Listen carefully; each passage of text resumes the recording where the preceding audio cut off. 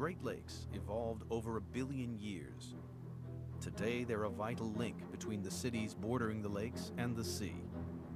They provide over 20 million people with drinking water and irrigate crops throughout the Midwest. But in the past few years, fears have grown about the Great Lakes' future. Water levels are falling. People who have worked the lakes for years believe they can already see a change. We noticed a drastic decrease in water levels right after the September long weekend, where the water in a week dropped a foot, and throughout the remaining of the fall, it went down about another 2 feet. And you can notice that by the pinker or the brighter colored rock versus the rock that's typically exposed to the weather. And what we saw there was a clear example of how the water has dropped a good 3 to 4 feet. Many have been quick to blame global warming for the fall in lake levels. But geologists believe there is another force at work.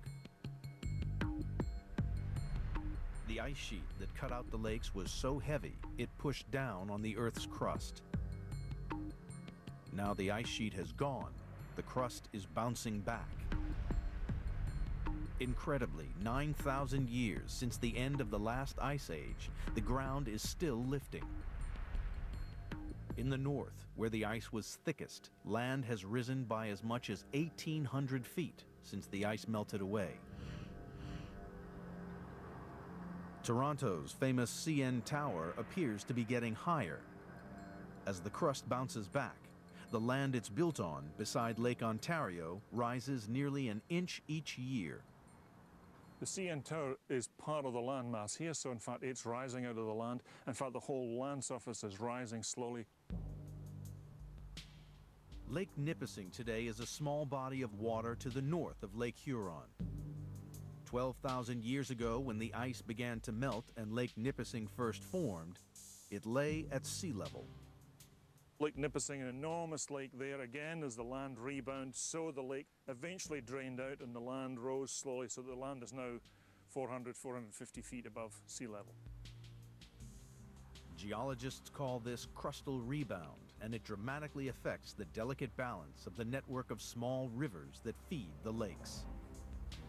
This is an interesting example. If we think of trying to explain crustal rebound, and we look at this river as it flows out into the lake at the moment, if we have crustal rebound, the land comes back up, this river in fact will cease flowing out into this lake.